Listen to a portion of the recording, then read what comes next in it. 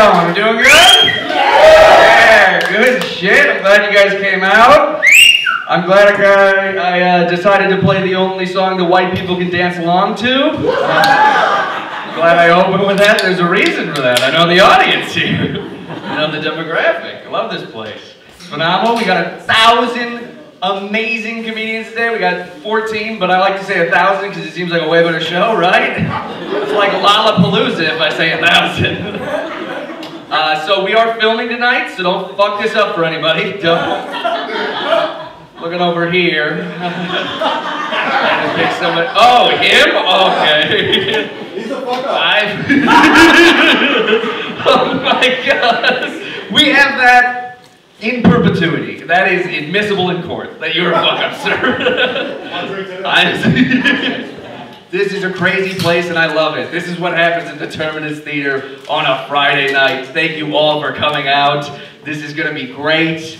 I love this. I love you guys. Something else gayer than that. I don't know. Look at me, you get the idea. I do have a fiance. I'm shocked too. I do have a fiance. It's great. I'm going to show you guys the best part about having a fiance, though, is that I can just do this and there's no fucking consequences. I wasn't going to fuck any of you before this. I'm not going to fuck any of you now. This is the rest. I can do the whole set, Daisy Dukes. I can do. She's a personal trainer. She fucked up. Fun fact, she does not like this joke. She's not a fan. Here's one for all you comics out there. If you're happy and you know it, tell me how. Yeah, it doesn't work in front of a normal audience. It doesn't. Everybody's like, please help him. Somebody do something. I like one-liners. They're a lot of fun. I think I finally hit rock bottom with my insurance because I went to the world's shadiest doctor for a discount back surgery the other day. Yeah. Don't. Anybody else here not have insurance? Give it up? Yeah, they don't give it up for that one. They don't. Nobody's like, yeah, help. Everybody just sits in silence like, if I clap, I might hurt myself. I can't clap, man. I can't break my hand, I type a lot. It's great. It was a lot of fun. It was scary. It was scary. It looked like an old dentist's office that got shut down because every time you went in for a root canal, your butt was sore when you left. It was, yeah, it was like a Civil War triage tent. They were just taking parts. They had a hacksaw and whiskey. That's how they operated at this place. I went in for a back surgery. The nurse comes in to take my blood, and she's 1,000. It's not a joke. It's just a fact. She was like the cynical type of immortal person too. She didn't care that I was there. Like, she would have done the surgery without me. It was great. Yeah.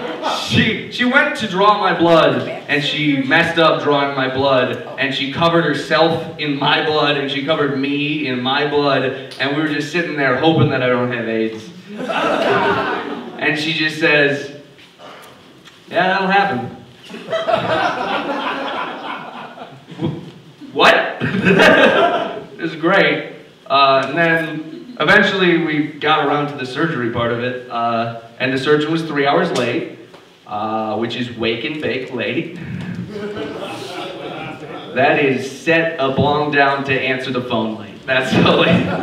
Yeah, that's too late for a surgeon. I thought they drummed that shit out of you in medical school. That's unacceptable. But we all out here know that there are surgeons who just barely made it, right? Like, the diploma doesn't say how many years it took to get it. My surgeon had to talk to his dean to graduate. Yeah, they're out there. You probably have one. Statistically, one of you has one. It's great. It was fun.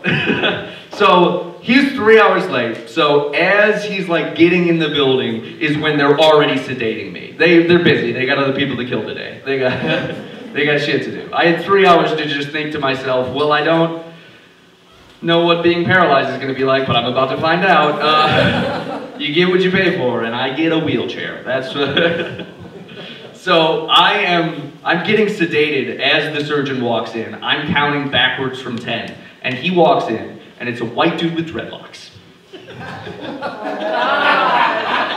Yeah. He says, I can still walk.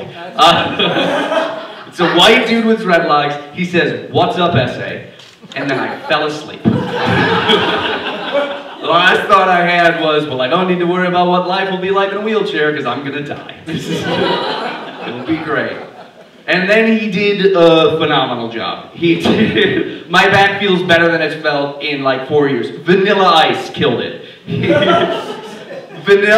Ice Ice Baby was the top of the charts in that surgery room. I guarantee it. It was as good as it gets. Part of me wishes that he had fucked up the surgery so that I could have used that as my closing bit. But that I could just walk off with a cane and be like, don't go to Downers Grove for surgeries.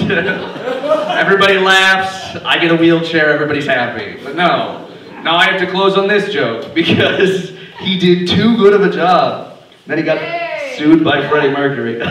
You can tell they're my family. You can tell. Everybody else is like, he'd be funnier in a wheelchair. He really would.